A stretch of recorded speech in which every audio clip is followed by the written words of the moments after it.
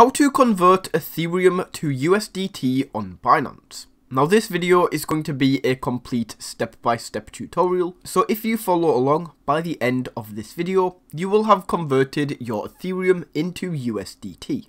Now first of all, you want to log into Binance. Once you are logged in, come up to trade on this top menu and click convert, which is this top option. This is going to open up the convert and OTC portal. And before you do anything on this screen, you want to make sure that this is set to market. Now once you have this on market, you can come down to the main trading screen, and this is where we are going to convert your crypto. So first of all, we want to come up to this top bar, click this drop down menu and change this to Ethereum. So search for ETH and then you can click on Ethereum right here, and your top bar should now be changed to Ethereum. Once you have done this, you can come down to the second bar.